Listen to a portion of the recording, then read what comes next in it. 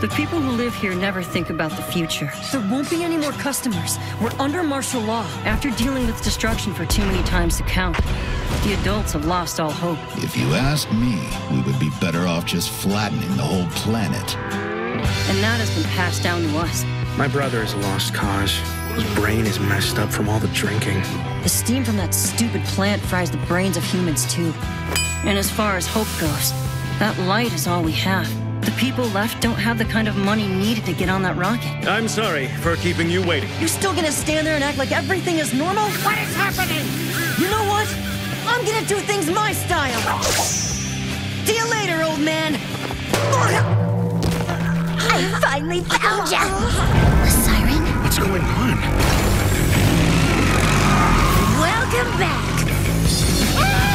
What is that? Hang on tight!